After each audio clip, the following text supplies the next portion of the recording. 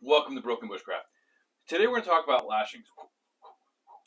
We've done lashings before, but we're going to talk about two lashings. We're going to make some crosses, keep away vampires, and some X's to mark some treasure. Don't forget to comment, like, subscribe, and share. Let's kick this off.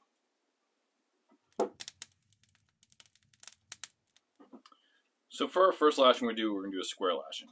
A square lashing, simply just making a cross, really. First thing you do is start with a clove hitch, a granny knot, anything you want to do on this one just to secure the cordage to it. Then you're going to leave a tail. Now that tail is just going to help you out later on, so let's get that out of the way. Put that over there. And since it's starting underneath, we're going to go over top, and then underneath, and over top.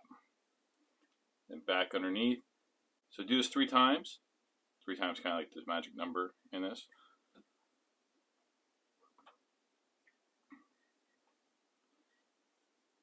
Then once you come on the 3rd time, you're going to thrap it. And that's where you're going to take it, and you're going to go actually over this right here, in between, pinching the cordage. So you're going to tighten that down. Wrap it around 3 times. Once 3 times, dress it up a little bit, and now it's ready to go. Now with this, because you left this tail here, you can do a double overhand. You could do, you can actually finish this up with a clove hitch, whatever you want to do to finish this up. But this tail gives you an option. So that's just a basic square lashing. This is used for construction. This is pretty secure, pretty tight. If you tighten it down more, and if you're not talking into the camera. So we're not always going to have pieces that are running 90 degrees. Sometimes we may have pieces that go at 45. So what we're going to do this is we're going to start, go to the X. So go, this is not the perfect piece of cordage here. So go around the X 2, 3 times. Clean it up a little bit. And then go through this X 3 times as well.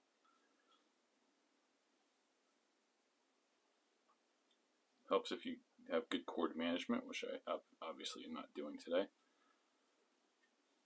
So 3 around this one and 3 around this one. Then you're gonna thrap it, which means you're gonna go right in the middle there. So tight.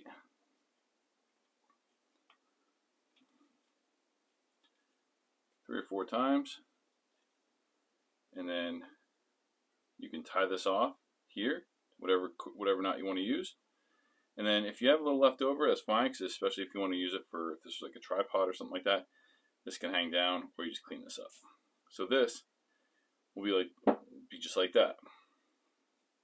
2 different lashings, really simple, really easy, and you can actually use the square lashing for this. This is just stronger, especially when you're working at these angles. So those are just 2 simple lashings we did, the diagonal and the square lashing. And by the way, everything works better without paracord. Paracord does slip, so paracord is something you have to kind of tighten down a lot. But these 2 lashings here are going to help you with construction later on. We're going to build some stuff here in the future. That's kind of what I want to get into. So I hope you enjoyed that. I hope you learned something. I'll see you in the woods.